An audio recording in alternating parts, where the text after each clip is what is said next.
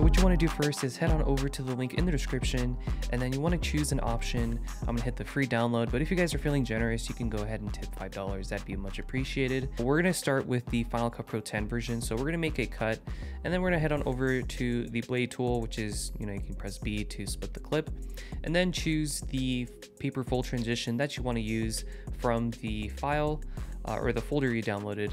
Drop them into the timeline, and what you want to do is you want to pretty much stack them in Final Cut Pro 10 just like this, and you want to make sure that you highlight all of the clips and you move them over to the end of that first clip to create the transition. So then select the right alpha and the left alpha and drag those underneath, and what you want to do is select the texture animated left, make sure that one's underneath the right alpha. Make a cut towards the beginning of the transition. You can also, again, use the blade tool or press B. And then you want to select the video clip and hold Option and drag upwards to duplicate the clip.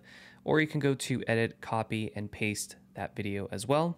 And then you want to go ahead and just drag that video clip right above our right alpha clip. So you want to go ahead and select the right alpha clip, and you want to go over to the inspector window, go over to the compositing, and change the blend mode from normal to stencil alpha. So again, it's stencil alpha that you want to select, and then you're going to select the animated left alpha clip and do the same thing. So change the blend mode to stencil alpha, and you're going to select the top 3 clips and then hit new compounds clip.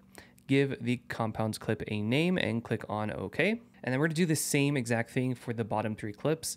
So go ahead and right click and go to new compounds clip, give the group a name, and now you have a top clip and a bottom clip.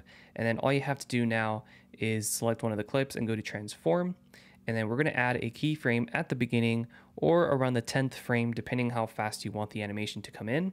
And then you want to add a keyframe right there, and then move the playhead at the end, but move it 1 frame to the left, and then go over to the transform settings in the inspector window and change the position for X and drag that one to the left side. If you want it to come in from the left, you just drag it out of the frame so it comes in just like that.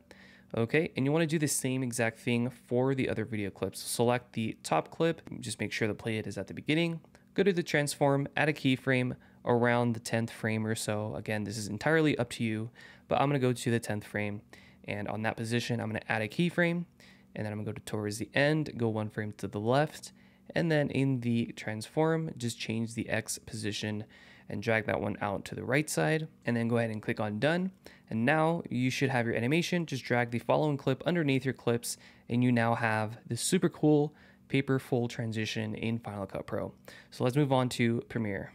All right, so we're now working in Adobe Premiere Pro, and what you want to do first is head on over to the sequence settings. So go to sequence settings, and then make sure we're working with a 16:9 video frame size, which we are. Then go over to the project settings, import your clip. So right click and go to import to add the transitions that you want to use. So select the folder.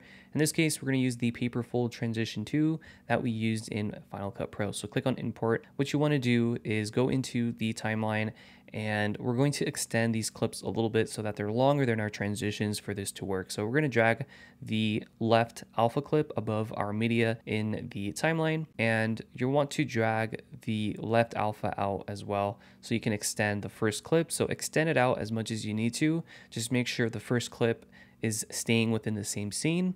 Then drag the alpha clip towards the end of the first clip, and then move the playhead at the beginning of our transition. And we're going to make a cut with the razor tool just like that with the video. And then we're going to add the animated left texture clip. We're just going to make sure we have multiple video tracks. So you can do that by just right clicking and clicking on add track. So we're going to now select and duplicate our video clip, or hold Alt or Option and drag upwards. And then we're going to make sure these are just stacked just like so. With the left alpha clip selected, go over to the bin and go to the effects, and then under the search type in key, and this should bring up the video effects. Underneath keying, you're going to have the track matte key. So add the track matte key directly onto your video clip. With the left alpha clip, we're going to drag that above our texture clip so that this works properly. Then you're going to add another track matte key to our texture clip. Both the video and the texture have a track matte key. And then you're going to go over to the matte, and we're going to change where it says none to the alpha clip video track, which is on V5 or video 5. So change it to video 5. And then you want to change composite using to matte alpha. And then we're going to select the textured clip and do the same thing. So under matte, we're going to change this to video 5 because that is where the alpha clip is in the timeline. So change it to video 5, and then composite is set to matte alpha. Then what you want to do is with the textured clip selected, we're going to go over to the video. Under opacity, we're going to change the blend mode from normal to linear dodge add. And then you want to select all of them, right click and go to nest to nest them all together or group them together. Give it a name. I'm going to name this left so it acts as a single clip. We're going to duplicate this clip again, the video clip. So right click and go to copy or hold Alt or Option and drag upwards. And then we're going to add in the media browser or in our bin, we're going to add the right textured clip and the right alpha clip as well so that they match together. With the textured clip selected or the video clip selected, we're going to go to the effects and we're going to go to track and we're going to go to the keying, add the track matte key onto our video clip. And then where it says the matte, we're going to change that to where our alpha clip is in the timeline. It is on video track number 6. So we're going to do video 6. And then composite is on matte alpha. Do the same thing for the textured clip, add a track matte key to that one as well. And then change the matte to where it says none to video 6 like before, and then change the composite to matte alpha. And then with our textured clip, we're going to change the blend mode again to linear dodge add so we can see your clip beneath. Then we're going to highlight those 3 clips. You want to right click and go to nest to group them together, give it a name and click on OK.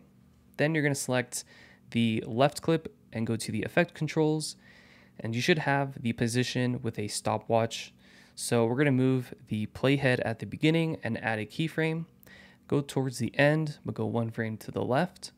And then we're going to drag these values so that however we want it. So we're going to drag the first value to the left and so it's out of the frame.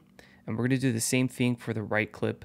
So we're going to just go 1 frame to the end and drag it on the opposite side. So they now both come in at the same exact time. And now you have your finished result and it looks just like that. It looks super, super cool. So if you guys want to try it out for yourself, download it for free. Link is in the description.